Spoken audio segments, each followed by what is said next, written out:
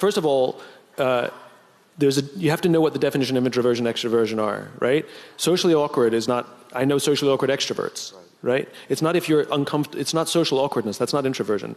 I like, in terms of, it's Susan Cain's definition, it's about energy, which is an introvert loses energy from social interaction, an extrovert gains energy from social interaction. So an introvert wakes up in the morning with 5 coins, every social interaction they spend a coin, at the end they are depleted.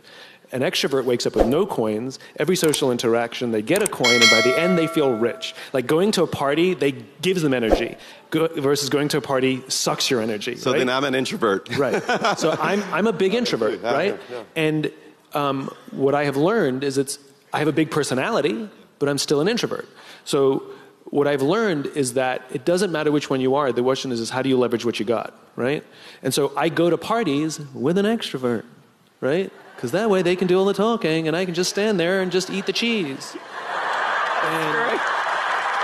And that is fantastic. By the way, you can always spot me, you can always tell, you go to a party with me and you will see me standing in corners or lingering by and when there's a barbecue, I'm always the chef, because then I don't have to talk to anybody, right?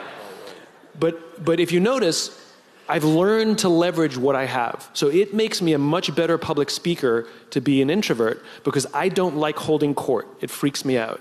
But I like talking to individuals. So you'll notice when I speak, I talk to you, and then I talk to you, and then I talk to you, and I give everybody a whole idea or a whole thought, which actually, what I learned, helps me actually connect with an audience much better. But it's because I'm an introvert. So if you're an introvert, of course you can be a leader. It has nothing to do. Some of the best leaders, have you ever heard of Jim Senegal? Most people haven't, because he's awkward and shy. He's a phenomenal leader. He's the founder and former CEO of Costco, right? Like there's phenomenal leaders. Richard Branson, introvert. He's really awkward, right?